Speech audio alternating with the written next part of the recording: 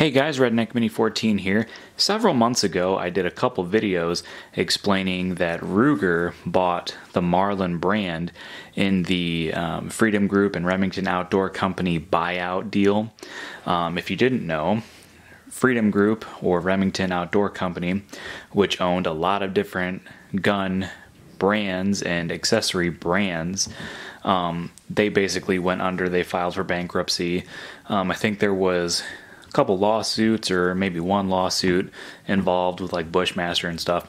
Anyway, that company or big parent company had to break up and sell off its brand names and its assets, and Ruger bought the Marlin brand in that deal, and that was the biggest and most important thing in my opinion, because Marlin is one of my all-time favorite gun companies.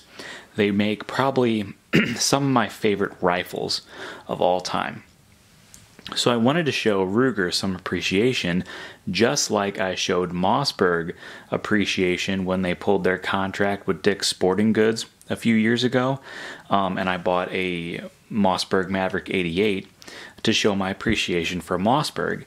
I wanted to do the same thing with Ruger, and I put a lot of thought into this and was trying to think of what I wanted to buy, what gun specifically I wanted to buy to show my appreciation. I was thinking about getting maybe a Wrangler or maybe two, or some other revolver or maybe even a pistol rifle. I was trying to think of what I wanted to buy, and I came across this pretty decent deal for the times anyway. Found this on Gunbroker on a layaway option from the same company that I got my girlfriend's Henry 410 shotgun. So they're a pretty good company to deal with, and I would do business with them again in the future. But inside this really nice case, which is a pretty good case in my opinion, and it's better than some of the older Ruger cases. But inside this case, we have a Ruger SP-101.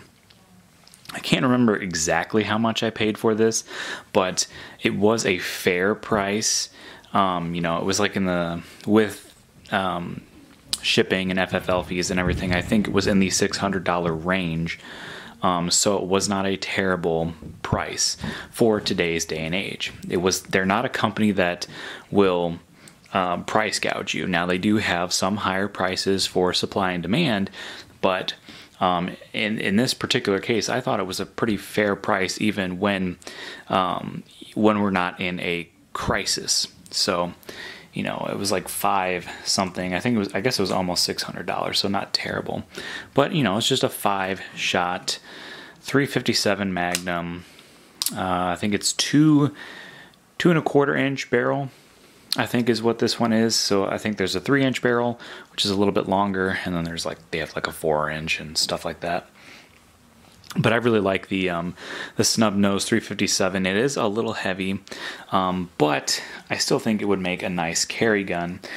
Not too wild on the grips. I didn't really know how I was going to feel about the grips because I never really handled an SP-101 or a GP-100 with this style of grip.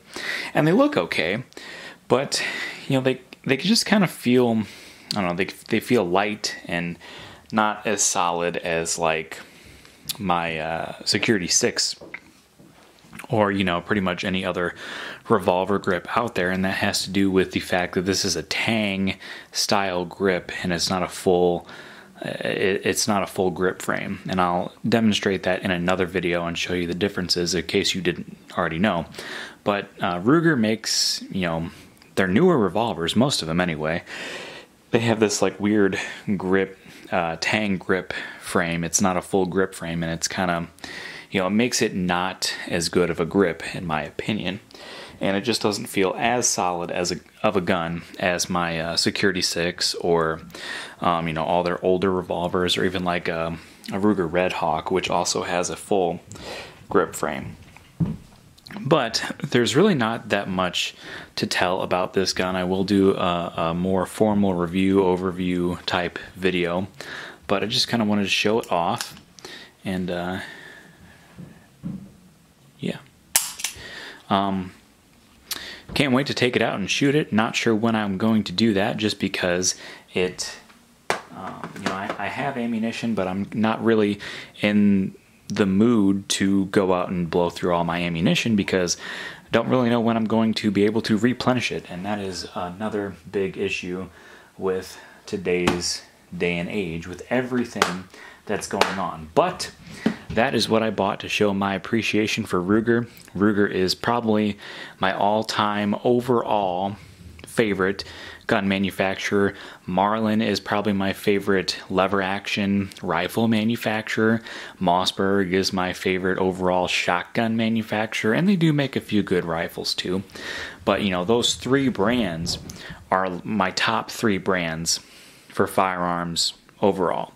So if one of those three brands does something really good, and especially with Ruger saving one of the other of my three favorite brands, I want to show some appreciation for them, to them rather. So that's all for this video. I will do another video with this revolver in the near future. Subscribe to my channel, like me on Facebook. I'm Redneck Mini 14, and until next time, be safe.